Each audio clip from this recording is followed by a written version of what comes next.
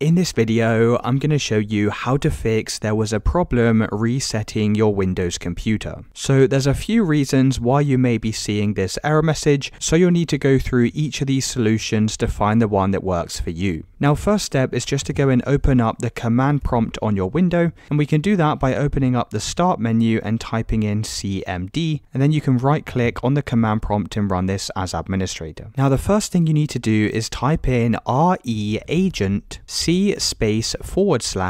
/disable and then press enter. You should see this text that says operation successful, and then we just need to go in re-enable this by typing in reagent /enable